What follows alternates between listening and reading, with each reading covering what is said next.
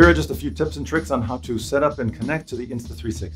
First, I'm going to start by using the right tripod. So it's important that you don't use a prosumer level tripod like you would with the Pro 2 or Pro 3 cameras. It's just unnecessary and too cumbersome.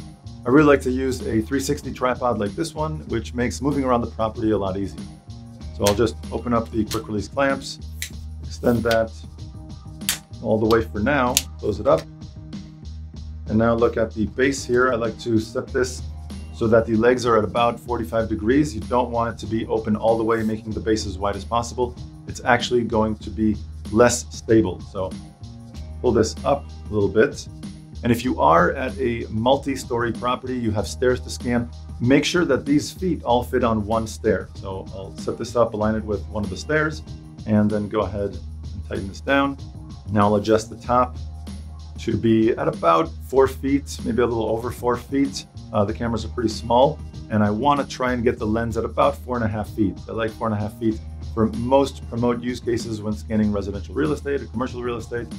If your use case does not require that and you want it to be a different height, by all means, set it up for the height that suits your needs. It won't affect the scanning process itself. It just changes the visitor's experience when walking through the property. So whatever you need that experience to be, set it up accordingly. Now I'll go ahead and connect the camera. When the camera's done booting up, I can go ahead and connect to the camera. This camera does generate both a Bluetooth and a Wi-Fi signal, but the Bluetooth is really just used to connect to the Wi-Fi. And in this case, it is the only way to connect to the mobile device. So what I have to do is open up the Insta360 app first. I'll go into the Insta360 app.